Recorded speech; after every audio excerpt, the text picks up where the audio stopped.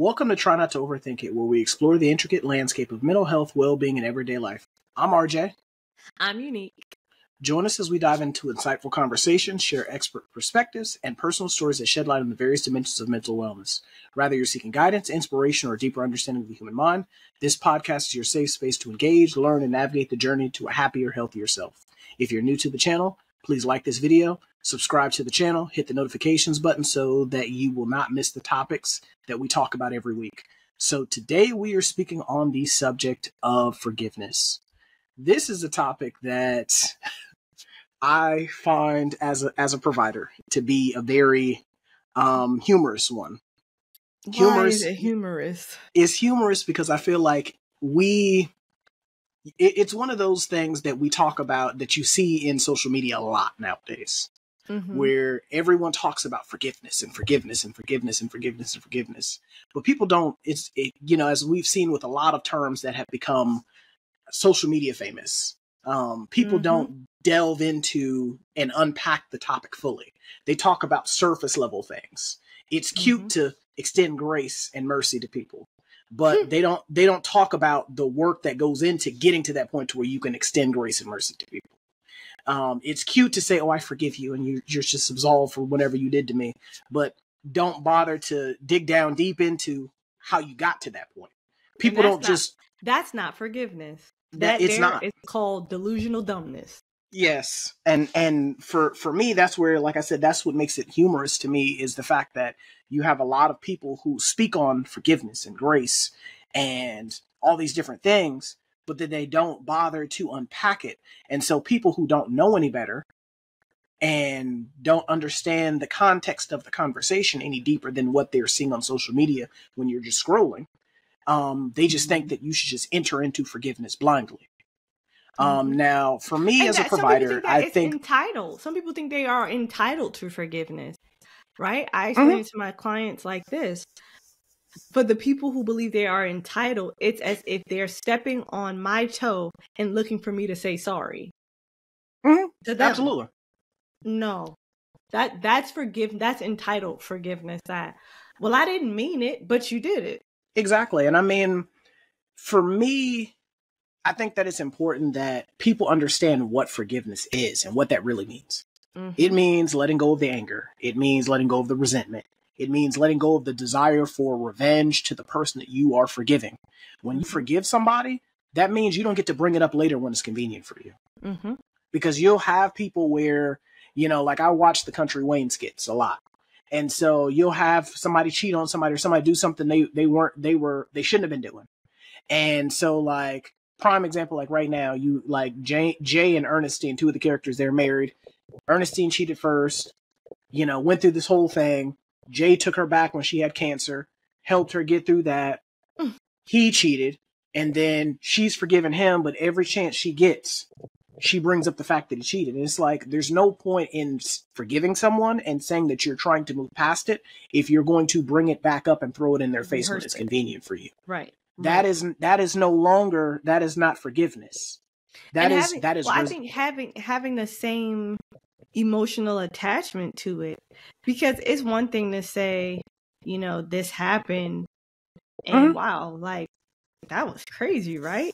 It's another thing to still have those same feelings. You did me dirty, and because now that's holding resentment, right?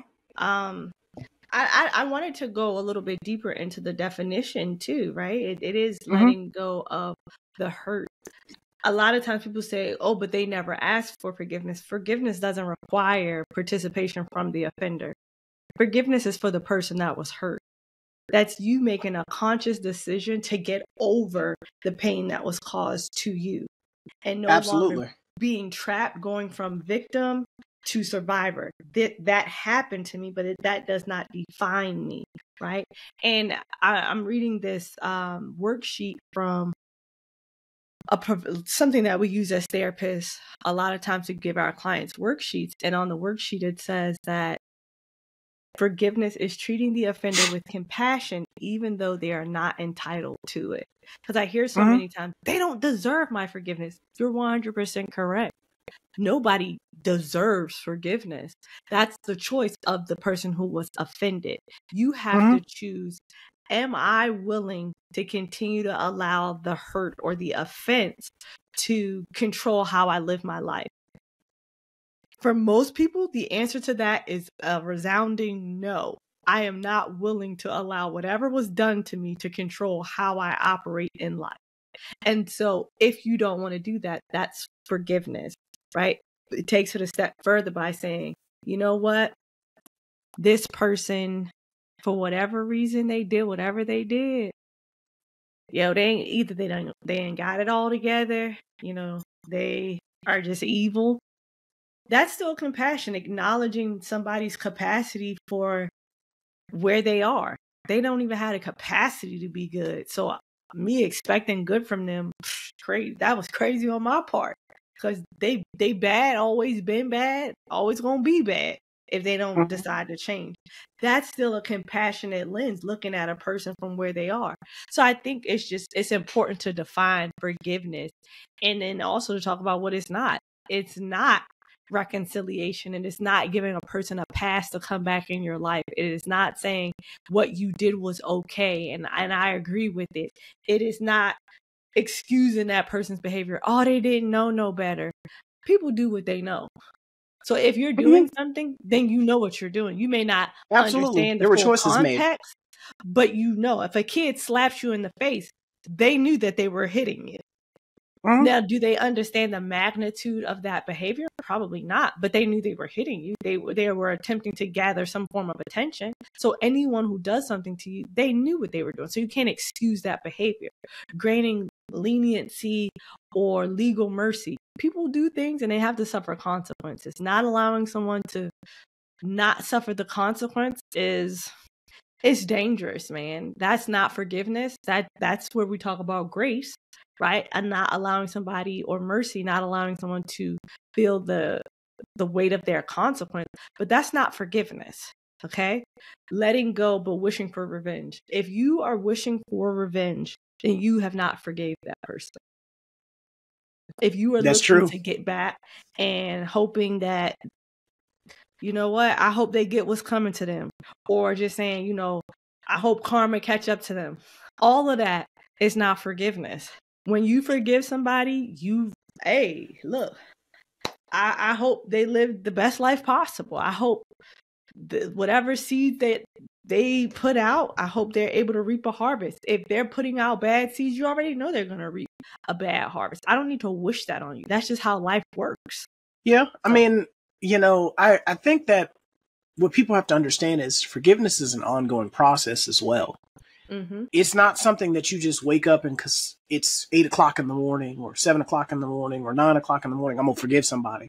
Typically, it's something that you come to over a period of time. It is an ongoing healing process. The same way that you break your arm or you break your leg. It doesn't just instantaneously heal. It needs time to, your body needs time to recuperate and revitalize itself. Your emotions and your feelings need the same. They need the same thing. They need time. They need space. They need effort. They need energy in order to recoup and to revitalize.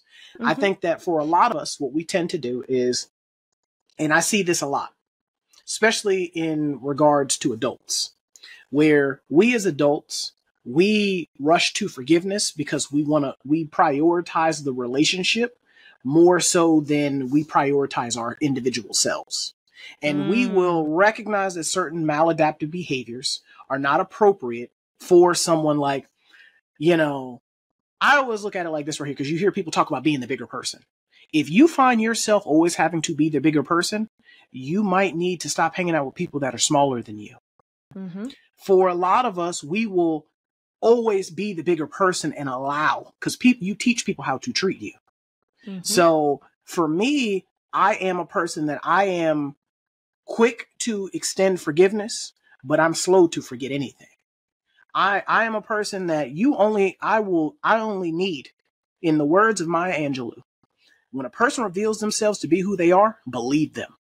So when a person reveals themselves to, because as Unique said, sometimes people do things and don't truly understand the magnitude of whatever it is they said or the magnitude of whatever it is they did. So that is where you have to, person by person, case by case, use discernment to recognize, is this person truly, repentant of whatever it is they said or whatever it is they did. It's for you to use that discernment, because God gives us all discernment. So it's on you to kind of, decipher through, if this person is truly repentant for what they did, or they just giving you lip service, because words mean nothing when they're not met with actions. When you are truly repentant and you are truly sorry for whatever it is you said or whatever it is that you did, your actions will match the words. Your actions will supersede the words, as a matter of fact. So you entered in a whole new word, though. That's repentance. Forgiveness and repentance are two totally separate things. Repentance is when the offender comes to the person who was offended and says, you know what? I was a pile of crap. And I did that to you. And I see how it affects you. Yep. Right? Sometimes you feel like you should have. I ain't going to hold you. Okay? I've done things and I felt justified in my behavior.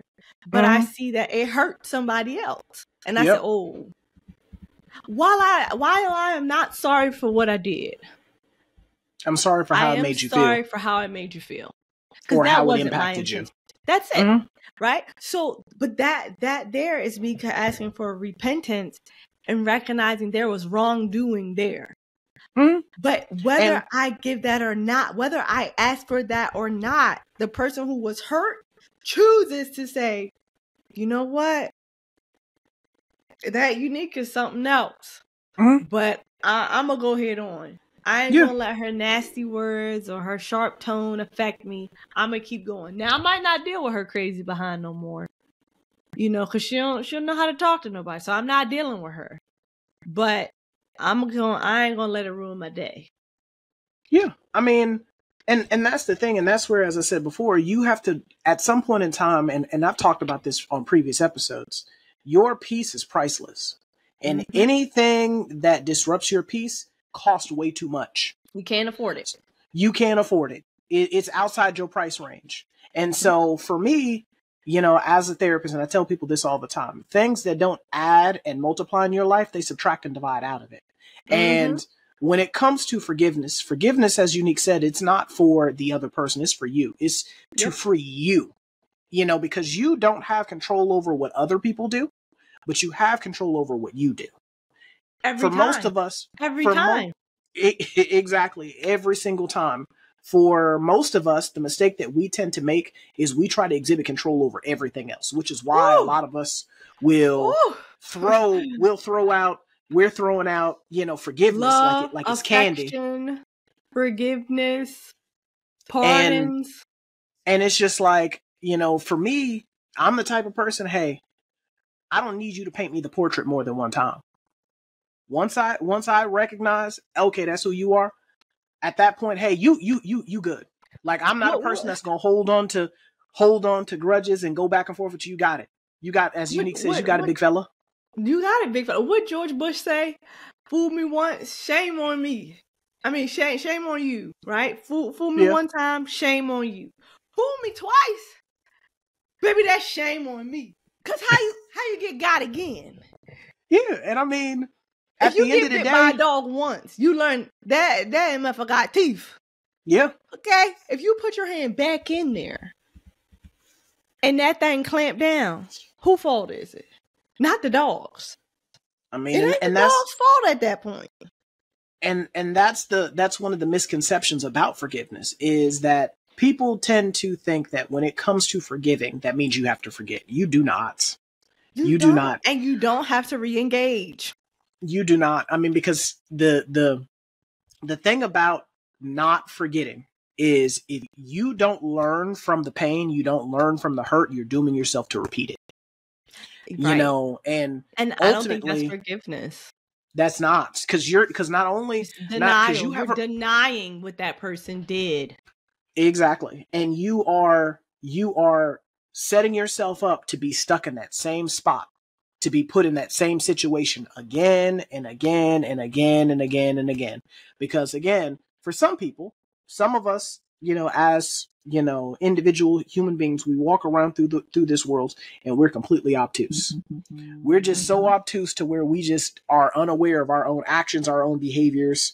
For whatever reason, stuff happens. But, other times that is where you as the person, if someone does something to you that you don't appreciate, that you do not like, that is where you have to educate them. Because again, as I said before, you teach people how to treat you. Yep. Certain people will not know that what they said or what they did was offensive if you do not tell them that it was offensive. They won't know that you felt some kind of way if you don't tell them. But again, as I said before, when it comes to extending that forgiveness, it doesn't mean that you have to forget the pain and the hurt that comes along with it. It doesn't excuse the behavior, because the three most common misconceptions when it comes to forgiveness is you have to forget when you forgive them. You're sometimes excusing the behavior when you offer forgiveness to someone, and that it means that you reconcile with the person when you forgive them. It does not mean any of those three things. No. Forgiveness, as Unique alluded to earlier, forgiveness is you lifting it off of yourself. Because again, dwelling in the pain, dwelling in the hurt, dwelling in the disappointment, that weighs on you mentally, emotionally, spiritually, and physically. It does. When you just allow it to fester in you. By you forgiving the person, even if you don't physically walk up to them and say, "Hey, I forgive you." You never have to do that. You never have to. You can do it in your heart and just say, "You know what? I forgive that person," and be done with it. Be done with it. I think right now, I have a great example of this. Right now, my phone is cracked, like to smithereens on the back. Was playing with P, and this is a task of forgiveness, right? Me and P having a good time. P, like all kids, you start playing with them, they just get buck wild. They got to take playing from like here to level 5,000. You're like, God dog it, we couldn't just stay at level 5. So knocks the phone out of my hand, cracks the phone, it shatters, and instantly I'm like, upset, like, yo, why? And the craziest part was I had just told Pete, stop it. I was like, yo, you're being too wild. Stop. Somebody's gonna get hurt. Pete doesn't listen. Something happens. It breaks. I was like, yo, fun's over. So later on during the day, I said, Pete, come here. I said, listen, I forgive you for the phone. Things happen. It's whatever. I'll have to replace it. It's cool. So P was just like, whoa, you're not upset? I said, I am upset because my phone is broken. I am upset that the phone is broken. I'm not upset at you, but I am upset. Was I cuddly and huggy to P afterward? No. And my husband was just like, babe, I mean, it's not that deep. It was like, it is deep to me. Because now it's something that I have to replace. I said, but more importantly, she needs to understand that when you harm somebody, they may not want to just be all huggy after. I can forgive you and still feel sad or even be hurt by whatever happened. Me forgiving her didn't fix my phone. And so she was just like, well, and I don't want to teach her that forgiveness just wipes away what just happened, because it doesn't. So sometimes with forgiveness, we still will bear the scars of whatever happened to us. Now, do I choose to hide my phone because, when I go out, heck no. People are like, your phone is cracked. Yeah, it's cracked. So it still works. I don't care. It's a phone. I don't need it to look good. I need it to be functional. But am I still going around like, oh, my daughter broke it and I'm so upset at her and I'm treating her crazy because she broke my phone? Absolutely not. Do I remind her, remember the time you broke my phone? Now I don't trust you. No, but I will give her as a lesson and say, P, let's think about how when we're being wild, what can happen? Should we bring up the phone incident? How did you feel after that? Okay, so we need to calm it down. That's me bringing that up as a reminder for a behavioral correction. It's not me still holding her accountable for anything. Nah, it's finished. It's over. but I can still use it as a way to learn from that and say, let's change the behavior. Now, the thing that I wanted her to learn was the reconciliation. She had to change her behavior. So for a little bit, I was like, nah, we're not playing like that, because you don't understand when I say calm down what that means. And so she's like, well, she had to learn, okay, when mommy says calm down, that's what that means. It means calm down. It means I'm doing too much. So I had to restrict access for a little bit. Not to me in general, but for playing in those in tight spaces, it's like, nah, we can't play in a tight space. You're not ready for that. So now that she's a little older, she understands that, and she's demonstrated over time, hey, I understand what you're meaning by this. Now it's safe to say, okay, yeah, we could do that in this space again.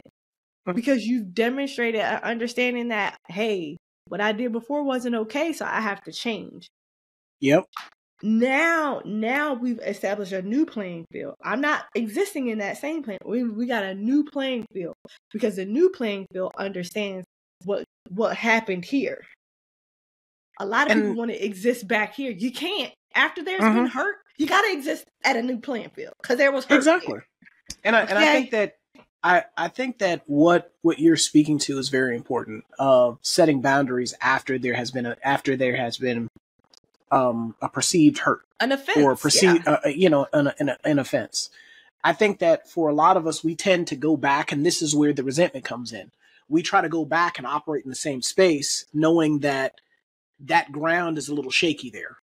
Mm-hmm. You have to, as you said, create a new space to operate in, because where you were before, there's damage, and there's some work that needs to be put in there in order for us to get back to that point. I think that and you see this with, as the example I was using earlier, like with the Country Wayne skit, the characters from the skit, both of them cheated. You tried to hop back into the marriage without addressing the fact of why you strayed in the first place. Mm-hmm. And it's just not working. It's just not working. And so now you're trying to square a peg into a circle hole, and it's just not working. You're trying to operate in the same spaces that you were before, and you guys aren't ready to be at those same spaces that you were before. Hoping for a new result. You're going to get the same result. Definition of insanity. If I don't change the behavior, I'm going to get the same outcome. Mm-hmm. So every single time. If there was an offense with a particular behavior, in order to prevent the offense from happening again, I have to change the behavior.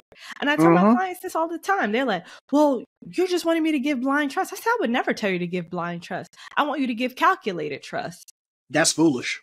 I want you to calculate how much trust has this person shown that they can handle. It might be 1%. It might be 2%. It might be 100%. But you have to be the determinant of that. The other person doesn't get to determine how much trust you give them. And that's something I tell my clients all the time, is that no one deserves blind trust and faith without exhibiting that they can be responsible with it. Yeah.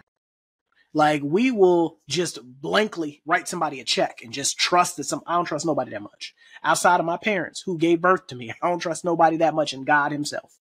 I ain't trusting nobody that much where I'm just going to blanketly just trust you that no, because for most of us, what we have to understand is human beings, as human beings, we all are inherently self-serving. Mm-hmm. We all have a propensity for selfishness. And when you operate with that mindset of, people are, push comes to shove, people are going to do what's in their best interest. Not everyone is going to do the right thing because it's the right thing to do. They're going to do what's in their best interest. And so when you operate in that space of people are going to do what's in their best interest, if push comes to shove, you're not surprised when it happens. You know how to move with people at that point. Yeah, when the pushing and shoving takes off, you know what most people are going to do. The problem is we tend to, our expectations versus reality are not in alignment. Reality is here. Our expectations of most everyone else is here. Yep. So you're operating from the mindset. That's why you get hurt. You're operating from the mindset of, just because I wouldn't do it to you, you shouldn't do it to me. And my man Nipsey Hussle said it best: don't expect you from other people. Yeah, you even you expecting you from other people, just because something makes sense to you does not mean it makes sense to someone else, or that it has to make sense the same way. That's the saying that I started saying. Like, just because it doesn't make sense to me doesn't mean it doesn't make sense. You could have done that and that made sense to you, but I could think that something is completely nonsense. It's not sensible, right? So I have to operate from the premise of it had to make sense in their mind. That's why they did it. Mm-hmm. Even though it doesn't make sense to me, now I have one or two options. I could say, oh, that's stupid and keep it pushing. Or I could sit a while and say, help me understand how that made sense to you. Let me try to understand it from your point of view. And that there, my friends, is called empathy. Mm-hmm. When I get down on someone else's level and try to see the world from their lens, that's empathy. And that breeds a beautiful space for you to have compassion and forgiveness, right? I think people think about all these hard things, these hurtful things. If somebody did that to me, I would never ever forgive them, right? I remember I got pregnant with my first baby, and my child's father left me at the hospital. Everybody would probably think, what? Oh my gosh, that's just the worst thing ever. He is just a dog. He is dirty. And I didn't think of those things. Was I hurt? Yeah, I was hurt because I was like, dang, you really just left me here by myself? Like, that's crazy. Again, that's not something that I would have done. If the shoe were on the other foot and I had the opportunity to leave you, I definitely wouldn't have done that. So it's hard for me to fathom that about you. And up until this point, you didn't display that type of behavior. So this is confusing based off of the behavior that you displayed before. So when it was time for us to break up, right, a lot of it was like, well, you must hate me. I was just like, I don't hate you. Actually, I understand that you and I are not compatible, and the things that you value don't align with the things that I value. So therefore, we don't make a good couple. And he was just like, well, I just think that that's crazy. It's like, nah, it just is what it is. Like, it's what it is. I gotta do what's best for me. You gotta do what's best for you. And that is a prime example of what forgiveness should look like.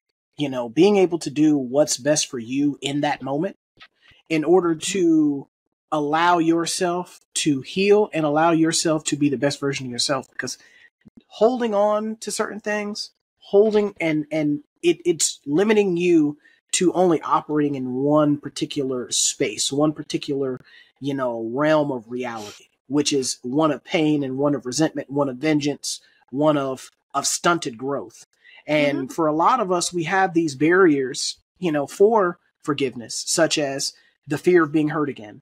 A lot of us, we get locked into this thing of if I give this person forgiveness, they might hurt me again, or they might do it again. You're right. They might, but again, they might not. Who knows? You won't nothing ventured, nothing gained. And you can set healthy boundaries to make sure that, hey, there are harder consequences if you do this again. Yep. Another one is a lack of an apology. Sometimes you're never going to get an apology. And that's okay. I'm so glad you said that. You are not owed that. Just like you're not owed forgiveness or owed to give forgiveness, you are not owed an apology. Are you deserving of an apology? Heck yeah. Yes. You're deserving of that trash, but you're not owed that. Someone doesn't owe you an apology, right? Because you might not get it. You can't live your life or die on some hill because they never apologized to me. Okay? All right. I'm not losing sleep over someone who lacks accountability, because that's what it is. A person who doesn't want to apologize for wrongdoing, they lack accountability. And that there, my friend, shows me I don't want to reconcile with you. You're not a person who I desire to have in my close circle. Yep. So you've chosen the fate of our relationship with that offense. Because now I can't level with you. I can't have a conversation with you. Yeah. I mean, I agree with that. I think that for a lot of us, we get caught up on, being hurt again. We get caught up on the lack of an apology. And then we also get caught up on what we feel as an injustice, where we struggle with the idea of this person getting off scot-free because I gave them, because I'm extending forgiveness to them. And I mean, again, you know, like Unique said, I mean, sometimes it works out, sometimes it doesn't. Sometimes, you know, again, it may or may not shake out in your favor. But as I tell my clients all the time, don't worry about stuff you have no control over. Focus on what you can control. What you can control is you learning from this, you know, because by you learning from this, you develop the resilience, you develop the growth, you develop the emotional intelligence, the insight, the emotional regularity to know how to operate in that space with that particular person or those particular people moving forward.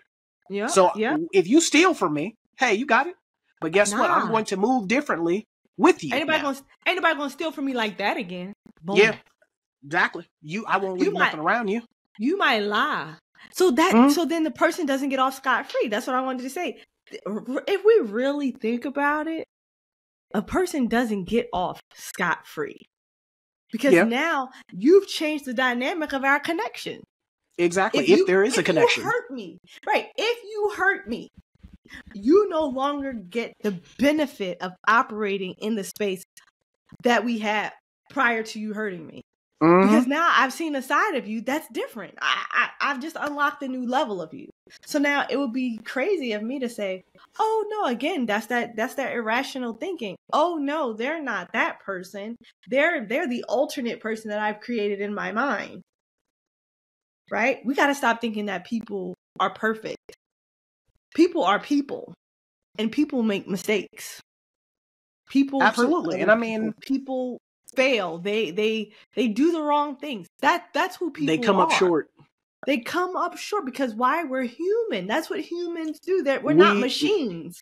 We are inherently flawed, and that's where, as I said before, we're beautifully flawed. We're not a machine. So if I approach you that way, because I'll hear people talk about, well, that means I'm not going to have any expectations, and that's not realistic. No, it's not. And that's where, as I said before, you need to have expectations of people. Our expectations versus what's real are not in alignment. When you start to move your expectations back in alignment with what's real and what's actually factual, you will find yourself not being disappointed. You will find yourself not being hurt. You will find yourself not being in compromised positions. You will find yourself seeing the world in a much more clear state versus through rose-tinted glasses. And it just allows you to be able to maneuver and to be able to operate around other people and certain individuals, you know, better. Yeah. I think it's just healthier. You're healthier, you're happier, you are able to function at a more optimal level because I am investing and returning. I'm investing what I can and returning on that investment in the same regard. Or, you know, okay, look, I'm only offering pennies here. And I'm really just donating in this space. Because sometimes we have those people in our lives that we recognize I'm in their life for benefit. For a reason. Yeah. My benefit in them is just seeing their growth. But it is not to receive anything from them outside of just the pure altruistic fact I was able to do some good for somebody in need. Right? And exactly. That's not talking about money. You know, you got those loved ones that always need something, whether it's a listening ear to complain to, always need some type of advice, always need somebody to keep their kids, always need some money. Now, do you have to set healthy boundaries with those jokers? Absolutely. Because the fact that they still in this mess probably indicates they have poor boundaries if they keep getting themselves in binds. But you recognize, all right, this is not the person that I'm going to gain from. I'm not going to, that is not my place in this person's life. My place in this person's life is to pour into their cup. It's a one-way pour. It ain't coming back. You know, unless God himself gives it. But it ain't coming back from them. I mean, I think that for a lot of us, we have to kind of take a step back sometimes and be willing to learn how to approach forgiveness. I think that for a lot of us, we are blanketly all taught the same thing when it comes to forgiveness, which is why a lot of us do it incorrectly. We're all taught, treat people the way you want to be treated. but everyone operates differently. So how I'd want to be treated may not be how you want to be treated. Okay. So, when it comes to, that's where, as I said before about this particular topic being humorous, when you hear people talk about it on social media, people never delve into what it looks like and how to approach it. So when you are looking at forgiving someone, you have to, number one, acknowledge that you feel some type of way. You were hurt. You feel some type of way that you're hurt, that your feelings was hurt.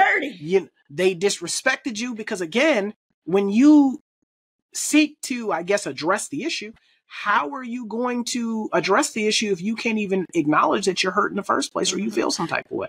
And what hurt you? I think people are like, oh, I'm hurt. But what hurt you? What about it was hurtful? Was it just that you were embarrassed? Because that's a different level. That's a you thing. If you're embarrassed, I'm gonna just be honest. I ain't trying to do a dig, but that's really a personal thing if you're embarrassed by something. Because that's your own feelings. Nobody controls your feelings. You can choose not to be embarrassed or to be embarrassed. Nobody can make you feel embarrassed, right? Take it from me, because maybe I'm just a jackass. So, but yeah, you got to choose whether or not you're going to feel embarrassed. But if someone does something that is just like, yo, you were intentionally being harmful to me, then I can bring that up to your attention. Quick story about this phases. So I'm in graduate school. Raja knows. No, I'm in undergrad. So Raja knows I'm a jackass to my core. I'm a kind-hearted jackass, though. Let's just be honest. If you push me to jackassery, it's really your fault. But I digress. So we had this, I was in Spanish class. We had this tutor. I think I had my head down on the desk or something, because as Raja, I was telling him a little earlier today, I just don't do well with people who are poor planners and who are ditzy. Like that type of thing just don't work well with me. So this particular TA, she didn't have command of the classroom, and I guess I saw her as more of like weak sauce, right? So I was just like, all right, I'm gonna just put my head down for a quick second. I know the material that she's talking about. And then at one point I didn't know, so I was just like, but I wasn't understanding. I was like, I'm gonna just have to read my book on my own and get this later. So this particular teacher calls herself trying to embarrass me and make an example out of me. I don't know why she did that, because I'm a jackass, a kind-hearted jackass. So I politely told her, oh, I don't know the answer to that. She's like, no, what's the answer? I was just like, nah, I don't know. And so I'm just chill. I don't know the answer to that. So she says, well, I want you to go to the board and write out what you think the answer is. So in my best handwriting, and I have some beautiful handwriting to add, it's very calligraphic, if that's a word. Well, I just wrote in some beautiful cursive that day, I do not know. Sat down, folded my hands on the desk, and smiled at her. Now, she was of lighter hue, so her face started to turn as red as my shirt, and she's, does anyone else know the answer?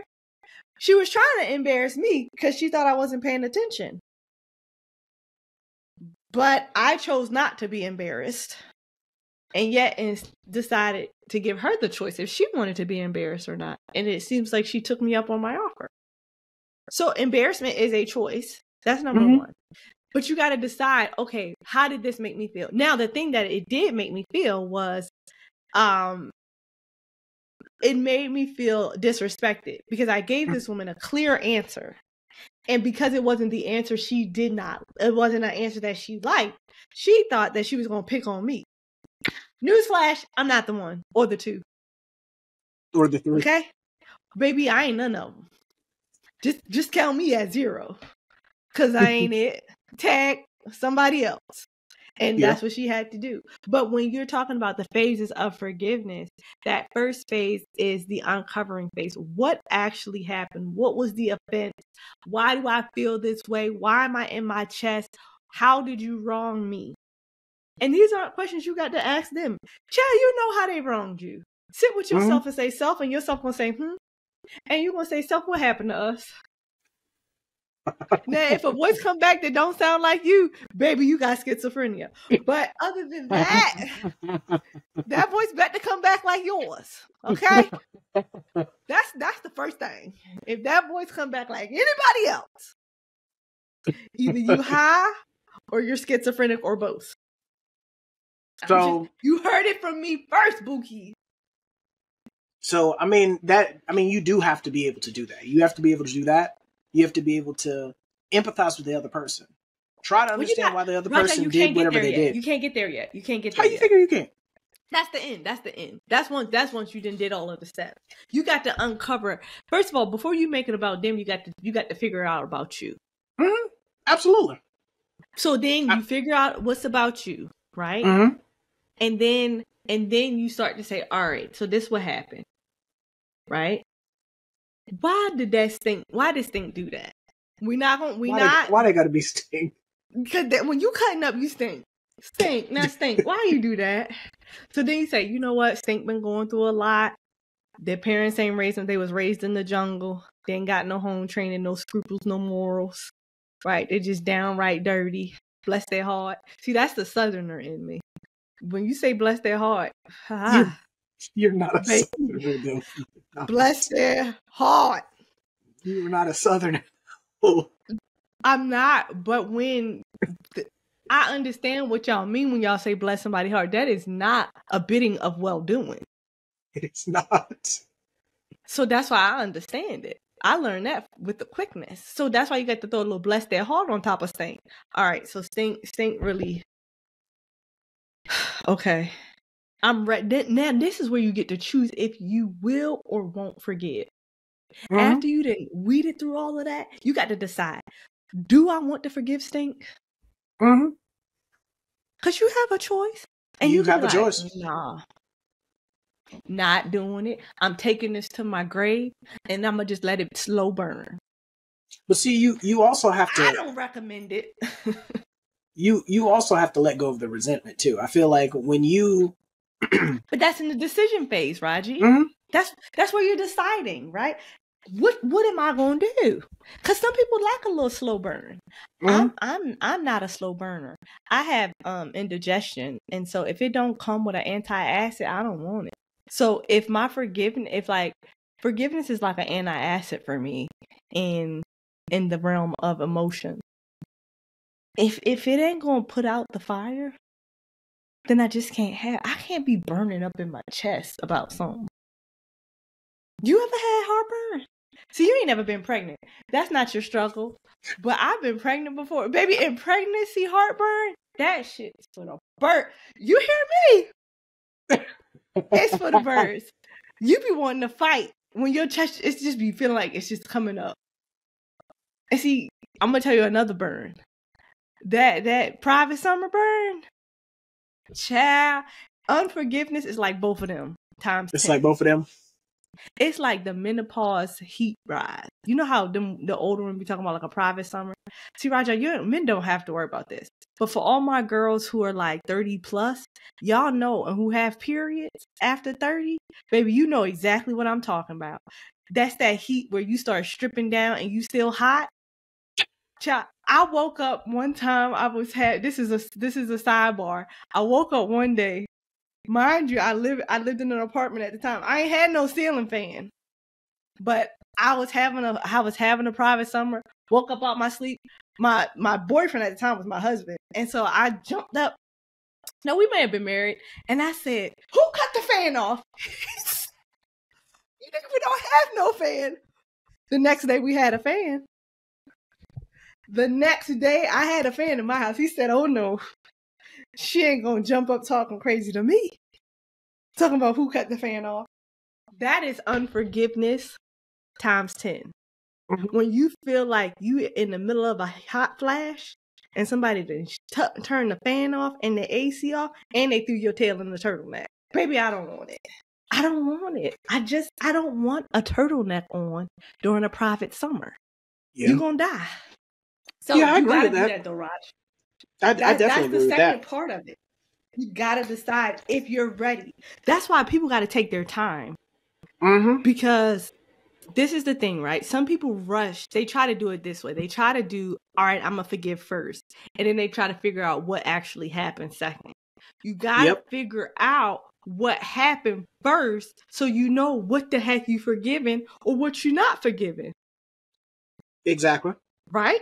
So then you could say, because remember, forgiveness is letting go of the resentment. You can't hold on to resentment and say you're forgiven. That's the opposite of what forgiveness is. That's called just resentment and unforgiveness.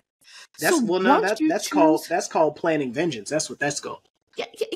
If you some people are resentful and they don't plan vengeance, right? They're just that's unforgiveness. All of that vengeance, anger, malice, thinking, wrath, loathing, all of that's a part of unforgiveness. So when you're thinking of forgiveness, right, you have to literally say, okay, this is what it entails. Am I at a place where I'm ready to do that? Now you might say, no, I'm not. I'm not emotionally mature enough to let it go yet. And that's fair. And that's okay. You gonna be in a private summer and with increased heartburn until you do. I agree with that wholeheartedly. I think that everyone has to reach forgiveness at their own speed. You know, what works for me may not work for you. And so for a lot of us, and this is where, as I said before, like with the social media, this social media therapy that everyone likes to do. We talk about forgiveness without talking about the steps that go into it. And I think that when you talk about extending grace and forgiveness to everybody for everything, we never talk about how it has to happen at its own time. You know, it may take a couple of days, it may take a couple of months, it may take a few years. But excuse me, everyone is different. And you should only move into forgiveness when you are truly and fully ready to move into each step of forgiveness. Because if not, you are dooming yourself to relive the pain and the hurt over and over and over and over and over again. If you jump into something, it's no different than if you break your leg. You break your leg and you do not take the proper time to rehab and allow your leg to recuperate. You go out there and try running again, you're going to break your leg again. And it's going to be worse because you weren't supposed to be doing that in the first place. It's going to be worse than you broke it the first time. You have people who will do that. You'll see athletes go out and re-aggravate an existing injury because they tried to come back too fast instead of taking the proper time and prioritizing themselves. Now you've heard me speak about this and wellness. Yes, prioritize the healing and the wellness, and then also prioritize choosing yourself. And I've talked about this. How you got in that space. Exactly. Please talk about that. Please talk about how, because some people acting like they don't know how they got where they got. How did that happen? And that's where, for me, like I've spoken about this in the episode we did about dysfunctional behavior, where we talked about Risa Tisa, where she acknowledged, I made poor choices, but as I said in the episode, she was so focused on being chosen, she didn't choose herself. And so when you are operating, and this is where, as a man and as a Christian, as a provider, I tell people all the time, it's very important that you are moving with intention and purpose. By moving in it with intention and purpose, there are certain things that you will never find in your path because it does not align with your intention and purpose. And so, by choosing you are constantly doing an inventory of where you could have been better, where you came up short, and what you could have done different. You are constantly doing that. I do that as a provider all the time. Like whenever I have a therapy session with a client and things become contentious about certain topics, after that session, I will do a debrief with myself. And what could I have said differently? How could I have conveyed the message differently? What could I have done differently to make it resonate with the client more effectively? For a lot of us, we don't do that with ourselves. We don't take the time to analyze how I got here in the first place. And so by analyzing how you got here in the first place and then actually taking ownership for the part that you may have played in things, you are allowing yourself to not make that same choice moving forward. Because something stops being a mistake after the first or second time. No. You get once because you had a little knowledge. Now you can make a brand new mistake. You can't make the same exact mistake twice. Yeah. If I stub my toe on a rock because I kick it, if I come back and I kick it again, I already knew what was gonna happen. Yeah, that's true. So the second time is a choice. I have seen that happen where, like when I used to watch Maury Povich and I used to watch Jerry Springer. You'd have somebody be up there, they cheated 15 times. It was a mistake. Bruh, that ain't a mistake. That's a lifestyle choice. It's not a mistake. I think that for a lot of us, I think that by a lot of us not taking the time to reevaluate the decisions that we make, we don't give ourselves forgiveness. Forgiveness is a two-way street. The same way you're extending forgiveness to other people, sometimes you have to extend forgiveness to yourself as well. Yeah. You have to forgive yourself for putting yourself in certain situations. Yeah. John, I'm sorry we did that. That's why I'd say you got to talk to yourself. Yeah. And yourself going to say, huh?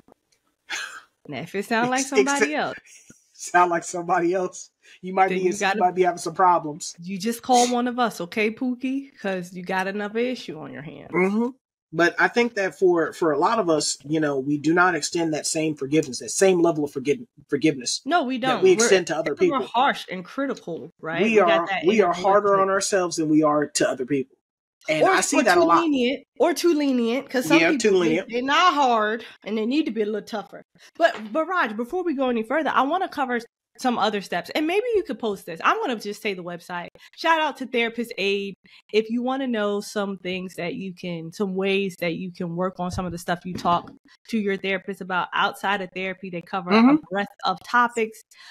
Instead of going to TikTok, Facebook, and Instagram, check out Therapist Aid. It is written by doctors and other mental health professionals who have studied their craft for many years, and they provide resources for people who want to grow in particular social, emotional, and psychological areas. So that's where some of the stuff that we're talking about today is coming from, especially on my end. But I wanted to go over the other two phases that they have, and that's the work phase and the deepening phase. So we talked about the uncovering and the decision phase. I want to talk about the work phase and the deepening phase. And this is where Raja was talking about how being able to understand the person from their perspective and why they did what they did. I think that is very valuable. And I think what comes to mind is sexual abuse or trauma. A lot of times people feel like, well, I could never I could never forgive my abuser. I could never forgive somebody who hurt me in that way.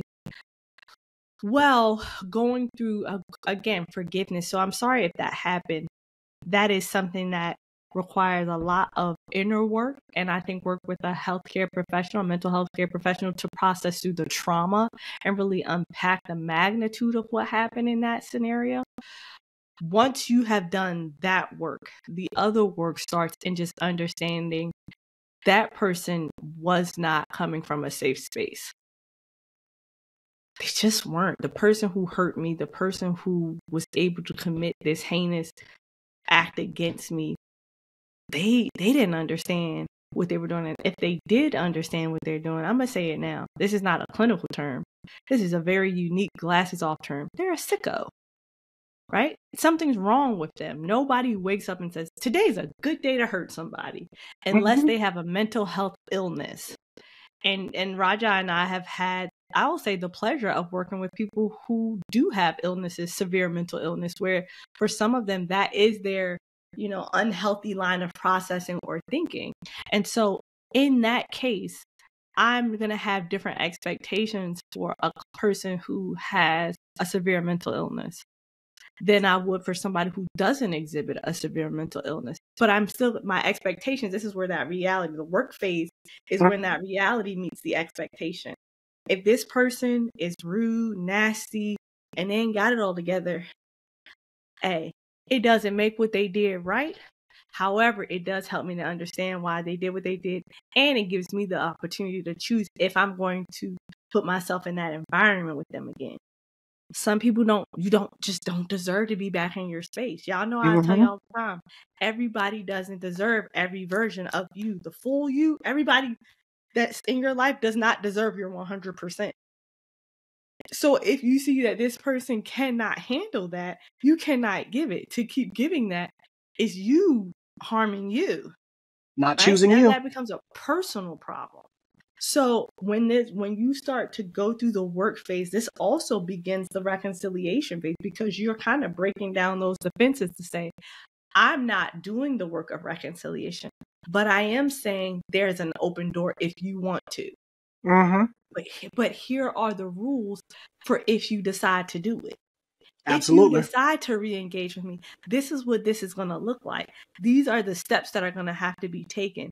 These are the precautions that are now in place to prevent there from being hurt in the future.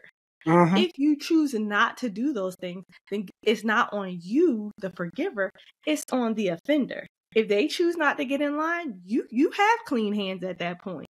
Because you said, look, I told you what it was. So if you come over here and cut up and you get cut off, that's on you, big fella. They ain't got nothing to do with me, right?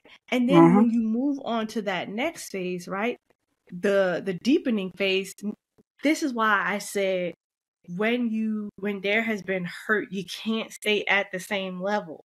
You can't. It's gotta be another level in that thing. So the deepening phase says, okay, not only have I unlocked a new part of me, but now I unlocked a new part of you. And I want to tread in a way that shows you I understand where we are. And I want to remain in your favorable graces. I don't want to say good graces, your favorable graces. Right? I don't want to do things that are going to be hurtful to you. I don't want to do things that are going to damage our relationship. And that's where you get to build with that person again in the deepening phase, where you get to say, you know, that experience really helped me open my eyes, that maybe I was a little naive, right? Maybe I was a little too trusting. Maybe I had unrealistic expectations of people. And so now I've had to adjust my lens. So that's growth for you.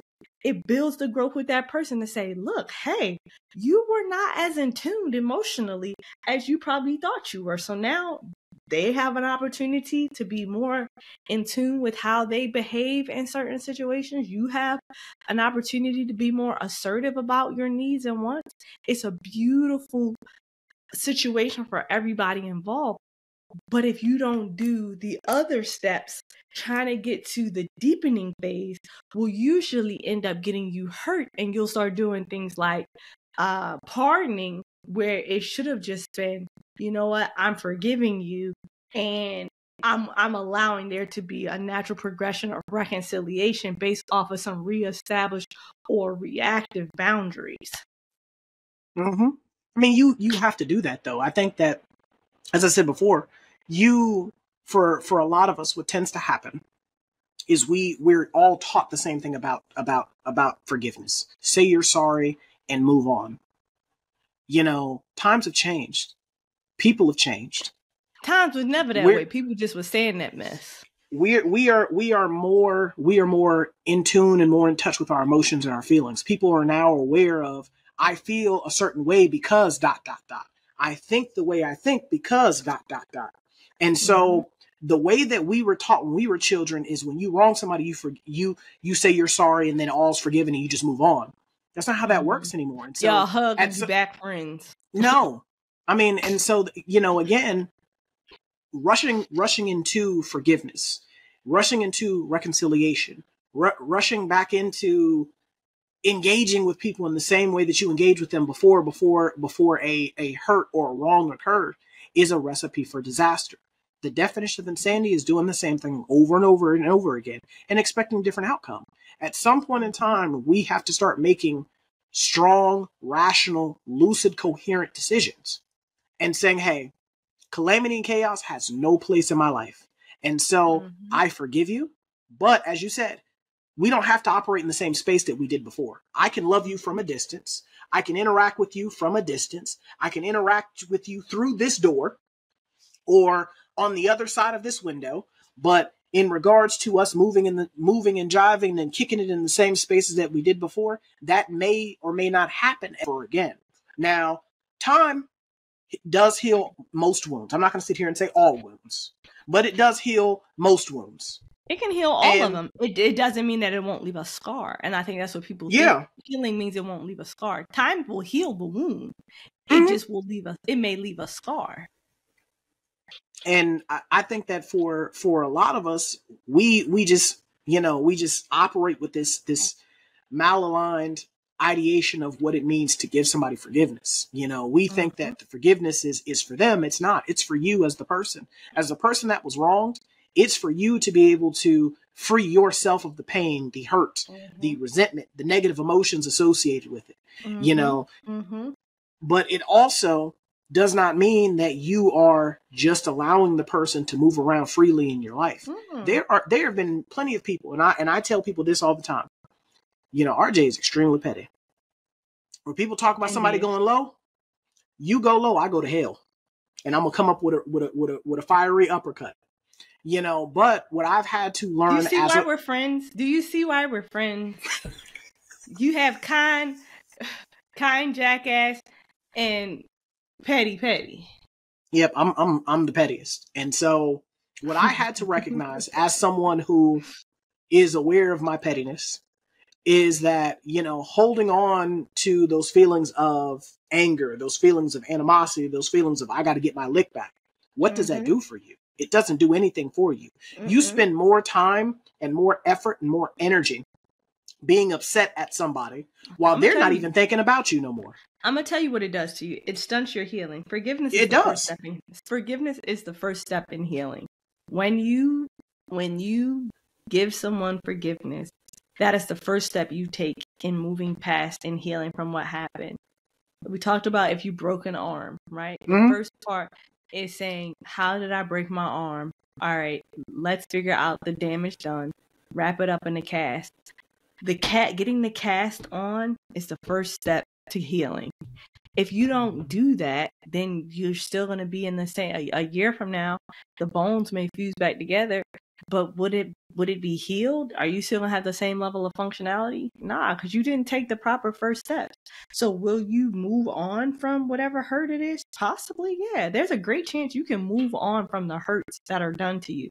But will you emotionally be in a healed space where there's not still evidence of that injury? No. But yeah, I agree with that. The thing that for most of us, like I said before, for most of us, the thing that we have to do is we have to take the time. We have to take the time, move at our own speed. Don't operate from a place of not being healed. You see that a lot, especially nowadays. You see that across the full spectrum of someone's life, where they will operate in different spaces, operate in different places, and not operate from a place that is of healing and growth. In order to even attempt to offer, forgiveness to someone or extend forgiveness to someone, you have to operate from a place of you are healed. If you are still hurt, if you are still bothered, if you still feel some type of way about whatever happened or whatever transpired or whatever was said, you're not healed. For me, when I offer you forgiveness, there's a level of unbothered. I call it the Omarion unbothered, because when they asked Omarion about the mother of his children dating his former bandmate, my man sat there and said with a straight face, I don't feel no types of way. I want to be that level of unbothered. Yeah. Like two people that I know of more than anybody else in this world that are now together behind my back. I want to be that level unbothered. And it's because he recognized I don't own either of them. I'm just in control of me. I don't control my child's mother. Neither do I control my bandmate. And when you allow yourself the ability, I can only control what I can control, and that is me. You're unbothered by so much. You are free. Things just you're free because you're like, I mean, people gonna make their choice. Now, did he say did he say, oh, I have the same level of trust for them? Probably not. Nope. They didn't ask him that in the interview. Because had they asked him that, he probably said, Hell no. I don't trust him the same way. Nope. But when they asked him how he felt about it, he's like, I don't feel no types of way. He's like, I don't feel no types of way. And I mean, that is what, when you get to the point to where that is how you know that you are ready to offer forgiveness to someone when you are that level of unbothered.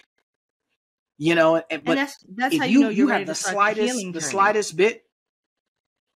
Yes. You know, if you have the slightest bit, the slightest twinge of resentment or pain or animosity or issues, you're not ready. And to do something that you're not ready for is to set yourself up for a disaster, is to set yourself up to be reintroduced to the pain all over again, is to set yourself up to be, you know, back in the same spot you were before you felt that you were ready to be. You're still in that uncovering phase. You're still in that first phase of trying to figure out what is the extent of the hurt. That's why I said you cannot rush past that. That phase might take some time. It may take years. It may take separating from the person to figure out, how do I actually feel?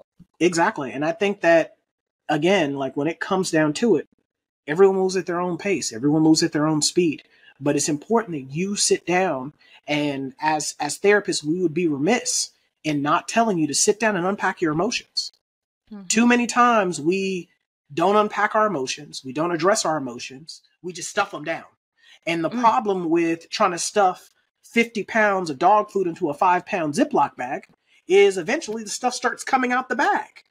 And so it's important that you are, as you are putting things in, you are taking things out. Well, some people believe in stuffing their stuff in other people's face. So there's that. Yeah, there's that too.